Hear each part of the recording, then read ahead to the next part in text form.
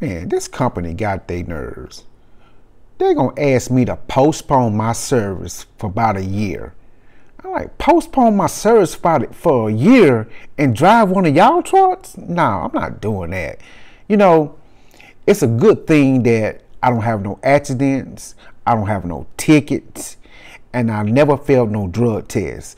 See, when you're a driver, you have to make sure that you keep your record clear, because it's a lot of companies out there looking for drivers. You know, a bunch of drivers have accidents, they fail drug screens, they run over stuff, they tear up stuff. You know, I've been driving over 18 years. You know, I done had some tickets, I done had some accidents, but here in the last 7 years, I hadn't had no accidents, no tickets, or nothing. So it's not going to be no problem for me to go out there and find no job. So what I want to leave with you is, when you're on your job, make sure that you do the right thing. Make sure that you show up on time. Make sure that you produce. Because if that job ends and you have to go to another job, when that job called that old job, they can have good things to say about you. So just make sure that you produce.